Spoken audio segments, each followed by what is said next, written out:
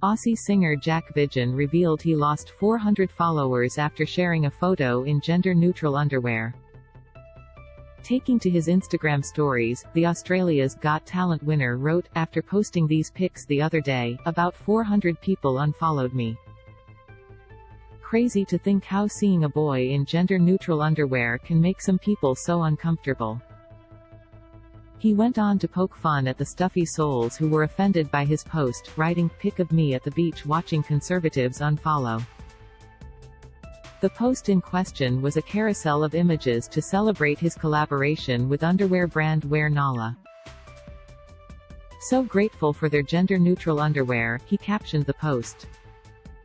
Jack Vidgen has starred on several popular local reality shows including Australia's Got Talent, I'm a Celebrity, Get Me Out of Here, The Masked Singer Australia, and he's currently on The Challenge Australia.